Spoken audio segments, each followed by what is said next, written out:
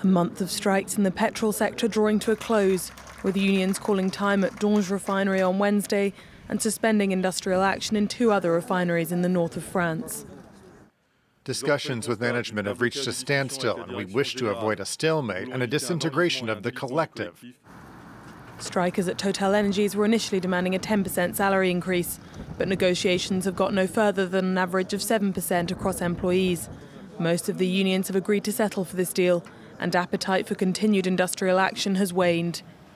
Having controversially requisitioned employees at certain other sites in recent days, the French government is congratulating itself on a petrol supply situation fast improving. With 20% of service stations still low on petrol or diesel on Wednesday, nevertheless down from almost a third over the weekend. The disruption reverberated into other sectors dependent on petrol, not to mention the losses for the tourism sector, and many cancelled half-term holidays in anticipation of the chaos. We basically lose 2 hours a day refueling just so we can do our jobs. It makes life difficult, but at the same time we feel a certain solidarity with what's going on.